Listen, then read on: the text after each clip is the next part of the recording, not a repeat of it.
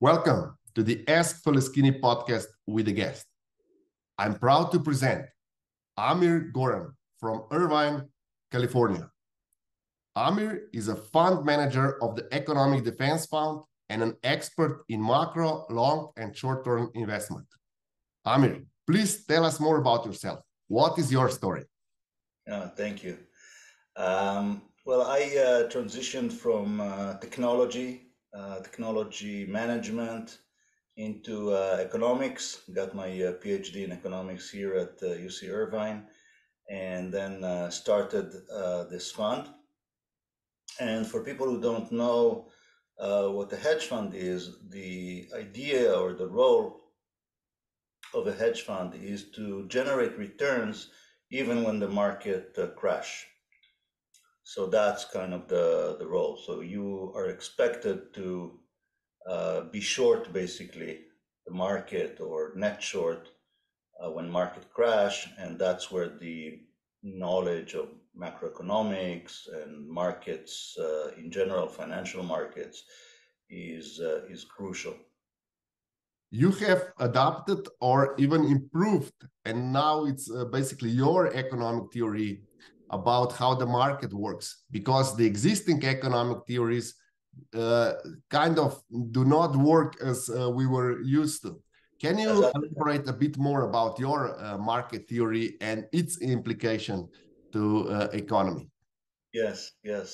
Well, the thing that kind of became obvious actually this year is that the stock prices kept going up and up despite interest rates being increased. And that contradicts most economic theories. And so I started to think, and I'm sure others have started to think, what could be an explanation for this continuous rise in stock prices despite the higher interest rates. And basically, if you want to understand the existing theories, there is the classical theory, which says that when the interest rate rises, it incentivizes consumers to save more, and therefore it decreases consumption, and as a result, the economy shrinks. So that's a first theory that didn't really happen this time.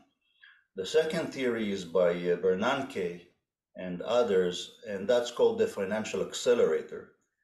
And according to this theory, when you raise the rates, you basically reduce the profitability of companies. And because of that, the prices of the stock fall, because of lower valuations, and then begins a cycle, a vicious cycle of a downward spiral of lower profits, defaults on loans, and so on and so forth. And finally, in finance, it is widely accepted that when the interest rates on bonds are high enough, and it's considered to be risk-free, especially government bonds, then what would happen is that the money would flow from stocks, which are risky, to government bonds that are considered more secure. And as the rates go up, they offer a much safer return on your investment. So all of these didn't happen in 2023. Stocks kept rising and rising, and I had to ask myself, what is the explanation for that? And so one of the simplest way to understand the financial accelerator is that it kind of accelerates the entry into a recession, because if today, for example, stock prices would have been 20 or 30% below what they are, it would probably be a little bit recessionary, right? It would scare people from consuming, maybe companies would start firing employees and so on. So because that didn't happen, I proposed my financial decelerator theory, and that's a mechanism that works through the option market. And it turns out that when the interest rate rises, it affects the price of call options and put options, and basically makes call options more expensive and put options cheaper, basically reduces their value. And so it incentivizes people to buy call options. As long as they expect higher and higher rates, it incentivizes them to buy call options and to sell put options. Now, when you buy a call option while selling a put options, this is called a synthetic, and basically is very similar in the return profile to just buying a stock. And so on the other side of this trade, there are option dealers that have to hedge themselves because they make money only on the spreads. And when people buy call options and sell put options, the dealers are basically buying the put options and selling the call options. So they're basically exposed to the short side, and they have to hedge themselves by buying stocks. And so this mechanism causes stock prices to rise as long as there is an expectation for higher and higher rates. And so based on this theory, I came up with some predictions that we can talk about. I would thank you for this explanation. I would like your take on the acceleration theory and why it failed. Is it possible that it failed also because it didn't consider the fiscal part of the equation, where US government is spending more and more? And somehow this money also comes down to consumers and to investments. And is it possible that the theory did not prove itself to be correct because it failed to consider all the fiscal stimulus that US government is putting in the system? That's definitely possible. In the original model, there isn't actually a fiscal side at all. So the original model doesn't include fiscal policy. It only has monetary policy. So it's absolutely possible that that was a contributor. But I don't think that it's correct to say that it didn't work, because in 2022, the stock market fell fairly significantly. Mm-hmm. So once it was clear, once the Federal Reserve made it clear that we should expect higher uh, interest rates in the future, the stock market immediately started to use that interest rate into its calculation of the valuations, and stock market fell very sharply during the first half of 2022. But then what happened is that the actual rate started to increase. So I would say the accelerator worked while it was only an expectation for the higher rates, but then it stopped working when the rates actually started to go up in reality. Mm-hmm.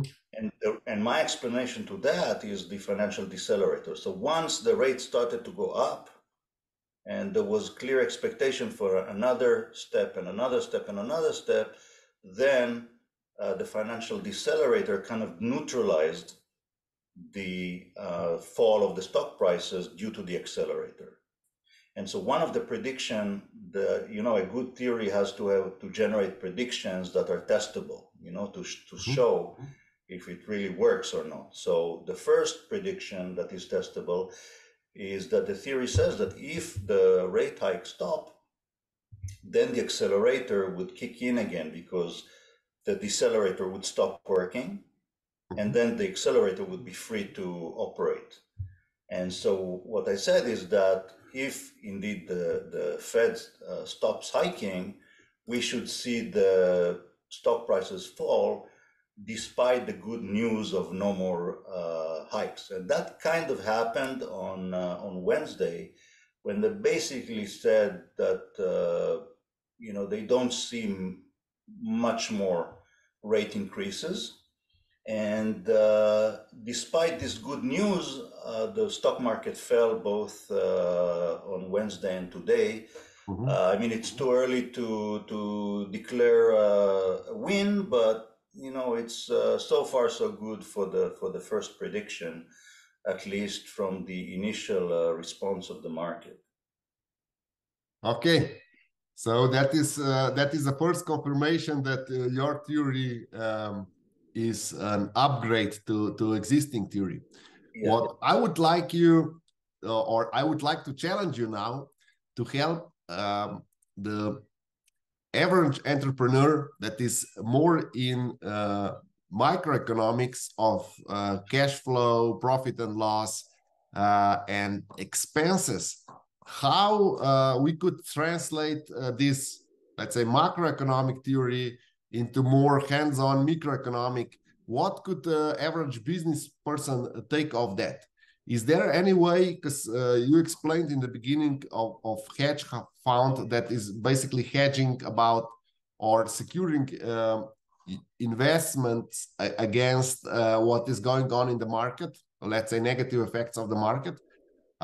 Is there any hedge that is possible on the microeconomic level of everyday life of entrepreneurs and business people in US? Yeah, I think the first thing that I can offer is the second prediction. And the second prediction is that the decelerator also works in the other direction. So if the Fed at some point starts decreasing rates gradually, then you would expect that to be good news, right? You would expect that this would be kind of a help to the economy. But the financial decelerator actually predicts that it would push the stock market even lower because of the options, because of the effect on the options.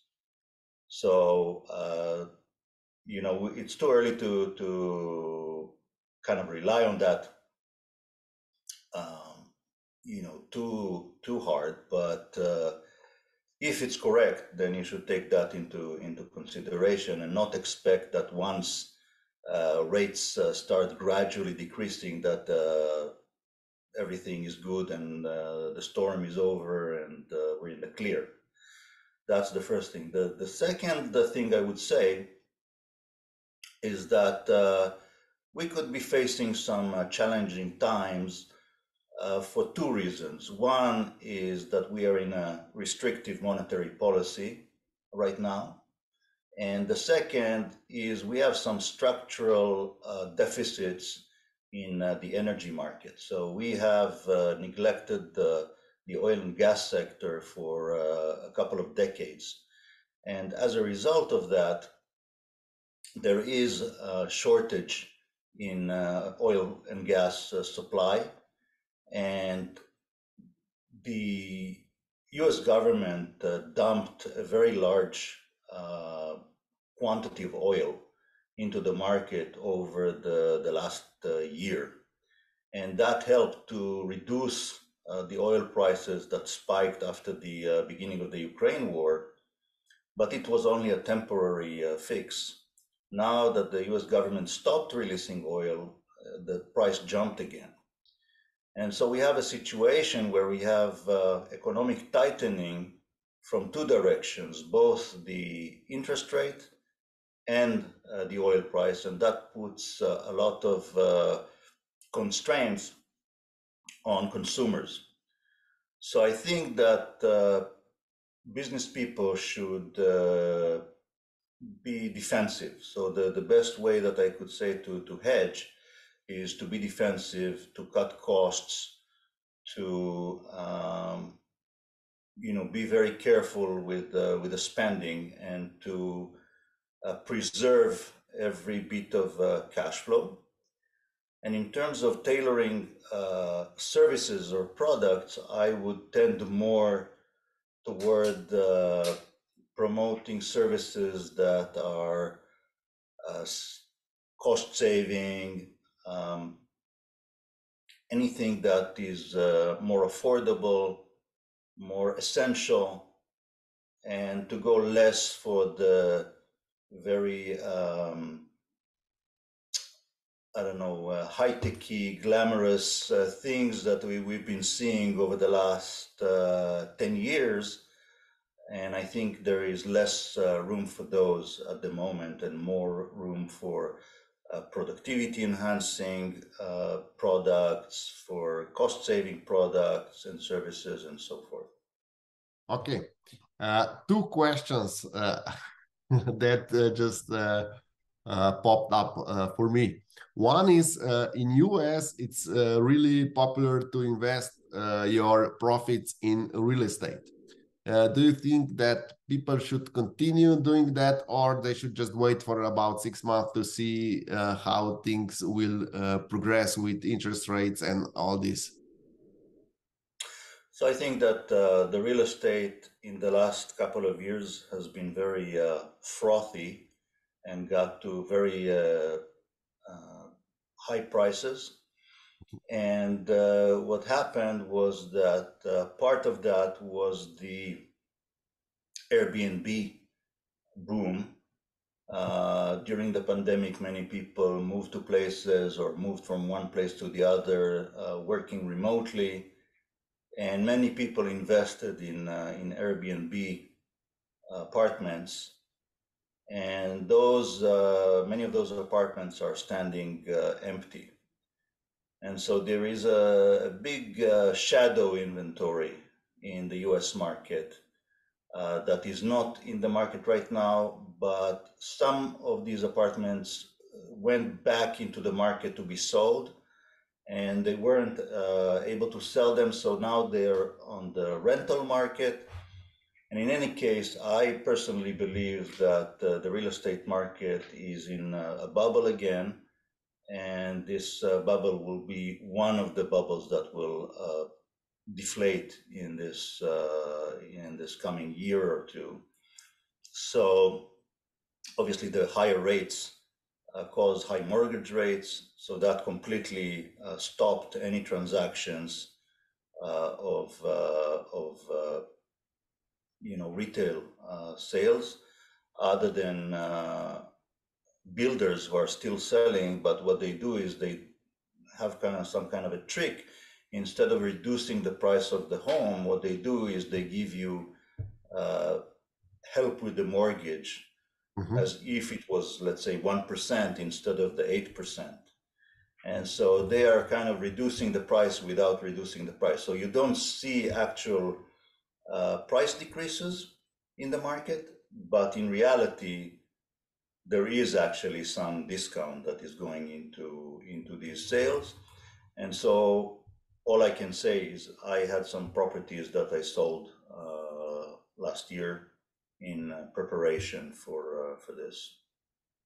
Okay, great insight. I have another question that pops my mind always. With all these bubbles that you mentioned, one of them is property, and another one important is that stock price is overpriced, so that they might be also in a bubble. Is it possible that high inflation would deflate this bubble? Is that something that can happen?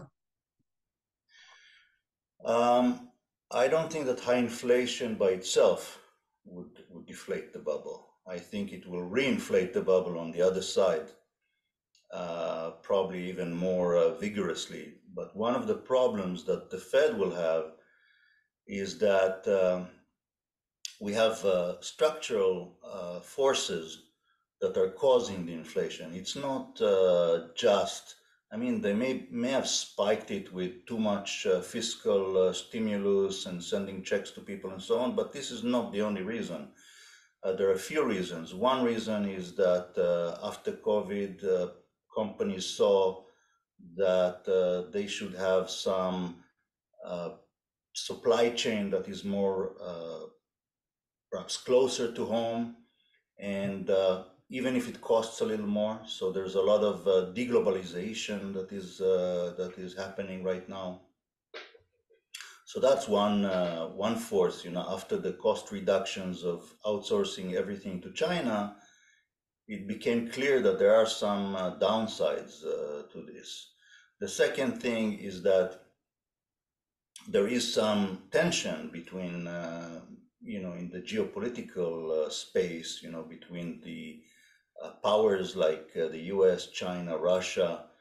And so that also incentivizes companies to bring some manufacturing back home or closer to home and so forth. So that's one structural development that is causing the inflation. The second structural development we already mentioned, which is the oil market, and that causes a lot of inflation. It hurts consumers through gas prices, electricity prices, heating prices. So that's another structural problem that will take many years to solve. I mean, even the left wings of the politics in the world that were supporting the renewable energy understand now that it's a little bit unreliable, and now nuclear is becoming the new option for clean energy. But it takes years to put in some nuclear electricity capacity in place. So this will take some time to resolve.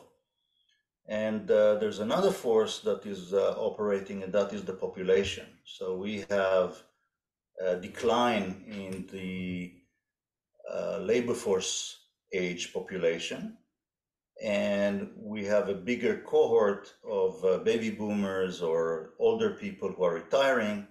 And so we have a smaller cohort of working people supporting a bigger cohort overall of consumers, and that creates some tension between the bigger demand or the demand cohort, which is the overall population, and the supply cohort, which is the labor force population. And that's, I think, we have some hopes regarding artificial intelligence. Maybe that could kick in and could help with this particular problem by making the labor force more productive.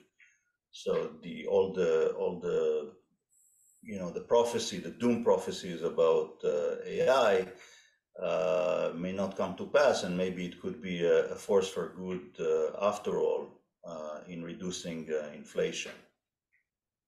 Would you agree with one of the claims of Milton Friedman was that inflation is just a direct consequence of full employment? So if there would be higher than 10% unemployment, then the inflation would start settling. Would you agree with that?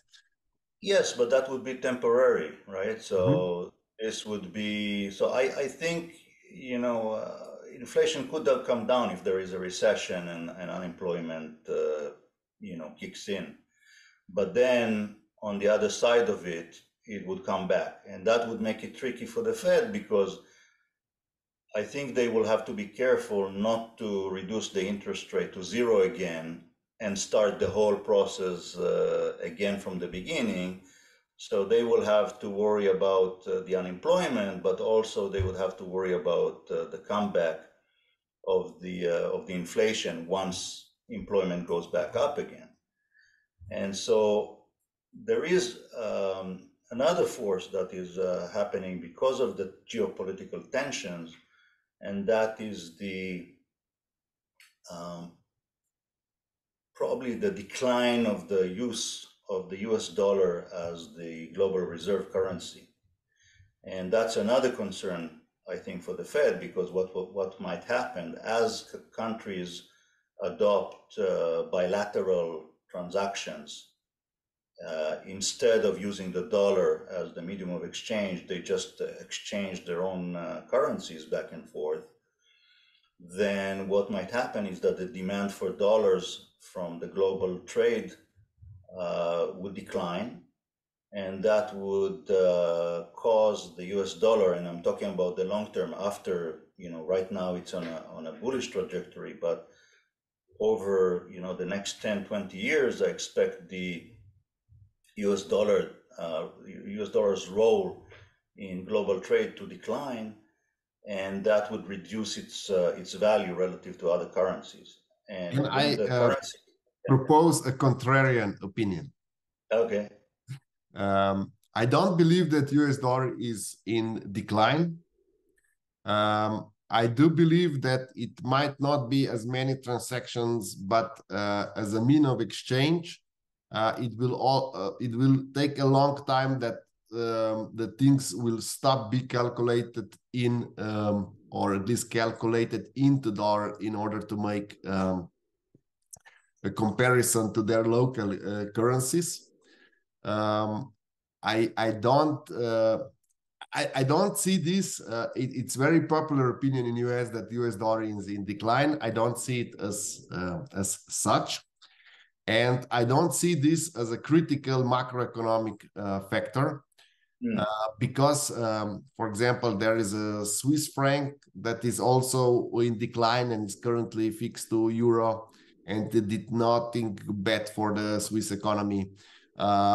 Before US dollar was dominated was Swiss pound and pound sterling, so our currency in UK, and yeah. we still use it and it's still useful. So I don't think this domination of dollar is so important as it is presented. I do believe that it's often excuse for the structural problem that you have addressed before, like population. And also, if I understood correctly, inflation will not solve the bubbles, but increased productivity with artificial intelligence might solve the problem with the lack of workforce that we are all facing it, and it's same also in Asia, even with the growing population, that the actual workforce is just getting smaller and smaller by the day. So improved productivity could do something. Could we speculate that, for example, average business person, should they use more devices? Should they try to use AI assisted ads to help them improve their profitability and stay in business? What's your take on that? I think it has to be a very simple calculation of how long it would take you to return the investment, right? So presumably these are not free, Mhm. but if you can return the investment within, let's say, 6 to 8 months, then it's probably worthwhile pursuing. So if you have an app or some kind of virtual assistant or any other productivity tool that can reduce costs somehow, or allow you to offer a new service that saves costs for others, then that would be a good move, I think. Mhm. Uh, would you claim or dare to say that in the 80s everyone proposed that everything will be done by robots, especially in the car industry? I know that you have first-hand experiences in the car industry, and robotization took much longer than anticipated, because in the 80s was like this. In the 90s everything will be done by robots, and there's gonna be no need for human in the factory. They will just bring iron there, and there's gonna be cars just shipped directly to to shops from the with robots and no people intervention and anything. But we know that 40 years later, we're still seeing a lot of workforce in car industry. Do you think that artificial intelligence might be the same? Um, Well, it depends on what. There are many types of artificial intelligence, as you know. So some of them are much less complicated to implement than robots. If it's an app on a computer or a virtual assistant, uh, as long as you're talking about software mostly, It's much easier to iterate on, much easier to improve. So I expect artificial intelligence to increase productivity much quicker than robots. And I think that, when people talk about robots, it's really, I think the understanding has to start from a business goal. So the thinking has to be, what are you trying to accomplish with a robot? And just saying we want to replace, there has to be a clear business case and a clear reason or a hypothesis of how the robot is going to change the process of production. Like you always say, it's about redesigning the process, right? So I think Tesla really used robotics in a smart way by redesigning the process instead of just uh, patching on top of an existing process and making, just adding a robot to put instead of a person. That usually doesn't work. So usually you would want to rethink the process. If you want to design robots, what exactly are you trying to achieve by that? And to design the whole production line, your whole uh, production process, your whole provisioning process with this new technology, whether it's robots or AI and so forth. And then you can see what is the gap between where you are today and what your vision is for the future, and design a path of how you transition gradually from where you are to where you want to be. I think that's a more holistic way to address it. Okay, thank you for all these insights. I have one more question I cannot withstand not to ask you while we are in the interview. And that is, as a conservative treasurer, I always recommended everyone not to use leverage. However, you're a hedge fund manager, and I'm sure you can hedge against higher interest rates or variable interest rates. What would you recommend to an average business person in US? Should they use leverage? Should they continue to use leverage? How could they protect themselves against interest rate? What is the best hedge to go for this uncertainty? What's your take on that? So first of all, the interest rate is so high that leverage doesn't make any sense at this point. That's why real estate investing is also not economical at this point, because the interest that you would pay on the loan is so high. So leverage absolutely doesn't make any sense at this point. I obtain leverage by using options, not by using loans or margin and so on. And I think that there are ways to protect yourselves. I think that you should choose for the most let's say conservative approaches. So I can't make any recommendations, but when I sold my real estate, I put some of my money into short-term government bonds to just give me some safe interest rate until I see what what is going to happen in the next year or two. But I wouldn't short treasuries or all the there are many large hedge funds that are doing all sorts of interest rates plays, like shorting long-term bonds and buying with that money, shorting long-term bonds and buying shorter-term bonds with higher interest rates. That's not for most people, including myself. I think it's there's some risk to that. So. Thank you for all these beautiful insights. Where would be the best place to reach you if some of our audience would like to start following you and get in contact with you? So you can look me up at economicdefensefund.com. That's my fund, and I also have a Substack newsletter. Mhm. It's called ecomdef.substack.com, and that's mostly where you can find me. Okay, I will include links in the description. Thank you, Amir, for being my guest tonight, and